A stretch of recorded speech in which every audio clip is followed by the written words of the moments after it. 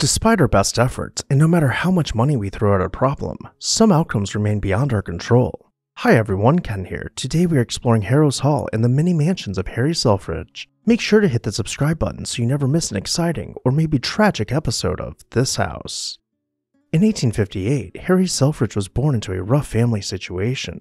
Both of his brothers died from illness in their childhood, and when his father was discharged from the Union Army during the Civil War, he never returned home. This left Harry and his mother to fend for themselves in Jackson, Michigan.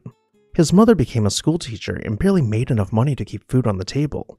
All throughout his childhood, Harry delivered newspapers to help his mom pay the bills. He also worked at a dry goods store owned by Leonard Fields, a senior partner at the company which would eventually be renamed to Marshall Field & Company. When Harry dropped out of school at 14, he bounced around from gigs to odd jobs, searching for a career where he could make enough money to support his mother. That's when Leonard Field decided to introduce the young, hardworking Harry to Marshall Field. The pay was good and the job was steady. Starting off as a stock boy, he worked his way up in the company over the next 25 years until he became a junior partner. Not only was Harry able to support his mother by having her move in with him, he also found love and married Rose Buckingham. Rose's life couldn't have been more opposite from Harry's, as she had grown up in a wealthy household, but the two had more in common than anyone could have guessed. Her father, Benjamin Hale Buckingham, had amassed a fortune through real estate holdings and grain warehousing. But despite his success, he passed away when Rose was only 4 years old, leaving her to be raised by her mother. Rose had been just as ambitious as Harry. When she received her inheritance, she went against the social norms of the time to become a real estate developer, building middle-class homes in Chicagoland. She independently multiplied her fortune, and even though she worked, she was still accepted by Chicago's high society and became known for her generous philanthropy. Now that the two were married, it was time for them to start their new life together. They purchased a city mansion along Chicago's Lakeshore Drive and moved in with Harry's mother.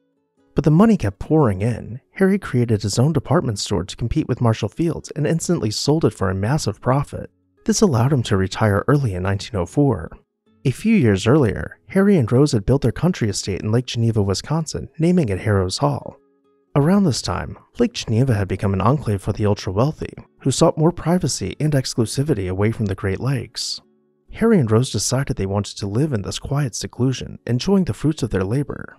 Completed in 1899, Harrose Hall had been finished out in the Tudor Revival style with rusticated stone base, ornate brickwork, and half-timbered facade. The wooded lot gave way to sweeping views of the lake, with the house resting high up on a ridge. Approaching the front of the house, we traveled down a winding path through a thickly forested patch of land before finding Harrose Hall resting at the edge of an expansive lawn. As we pull below the carriage porch, we'll dismount our buggy and greet the family dog before we head inside. Entering Harrose Hall, we are immediately greeted by the grand double staircase boasting elaborate Gothic tracery. At its landing, a tufted sofa rounds out with the balustrade, allowing us to sit down and enjoy the intricate fretwork surrounding us. This leads our eyes upwards, where we find Gothic tracery rounding out in front of metallic paint, glowing from the domed, leaded glass skylight. Had we ventured to the right after entering, we would have found the parlor overlooking Lake Geneva. And while the views are picture perfect, the Gothic fireplace does its best to compete for the spotlight. Let's cut back across the stair hall, leaving the parlor to find the dining room sitting opposite from us. Above us, the plaster ceiling swirls with Gothic tracery, decorated further by hand-stenciled flowering vines. The built-in sideboard extends all the way to the frieze and is flanked by murals depicting the family in an idealistic natural setting. To the far end of the dining room, we look out once again over Lake Geneva, realizing that the house has views of the water from 3 sides. While Harry and Rose had set out to retire and live out their happily ever after, this isn't where their story ends. They enjoyed the quiet life at Harrose Hall for a few years, but Harry quickly grew bored of retirement. Only 2 years later, in 1906, he traveled to London where he was inspired to start a new department store which would be named Selfridge's Oxford Street. The department store was an immediate success, and the couple decided to relocate to England. Harry and Rose rented Highcliffe Castle while they established their names in the UK and began planning a grand residence which Rose would design for them to call their own. They purchased Hengstbury Head, a unique geographical formation which juts into the English Channel, and Rose began designing a castle to be built at the end of it and surrounded by water. Unfortunately, just as construction was set to start in 1918, the Spanish flu swept through the population, and Rose did not survive. Harry grieved the loss of Rose for years, but eventually he began to move on, re-entering society in 1921 by leasing Lansdowne House in London.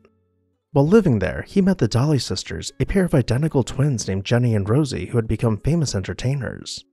By 1925, Harry and the sisters had formed a love triangle, and he began funding their lavish lifestyles.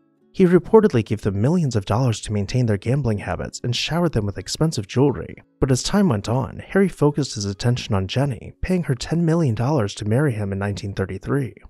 Jenny agreed to his proposal, but she had been seeing Max Constant on the side, who wasn't twice her age. She went for one last rendezvous with Max, but while they were traveling through France, he crashed a sports car, leaving Jenny permanently disfigured. The accident was so horrific that her insides were completely rearranged, bones were broken, and her face had to be completely reconstructed, leading her to receive dozens of surgeries over the following years. Harry helped pay for her medical expenses, but decided to call off the wedding. All the while, he had paid no attention to his spending habits, and what little was left of his fortune was wiped out by the Great Depression. In 1947, he died alone after battling pneumonia. While his houses in the UK continued to stand, his grand country house, once known as Harrose Hall, met the wrecking ball in 1975. As always, I'd love to hear your thoughts down below in the comments section. I also want to take a moment to let you know about some exciting new additions to our merch shop. Following Mansion Madness, I created a commemorative Mark Hopkins Mansion coffee mug and threw in a few other well-known houses as well. I wish I could have gotten these out sooner, but I wanted to make sure the quality was up to my standards before selling them. Click on the merch shop below to get yours today. Thank you all for watching, and I'll see you next time on This House.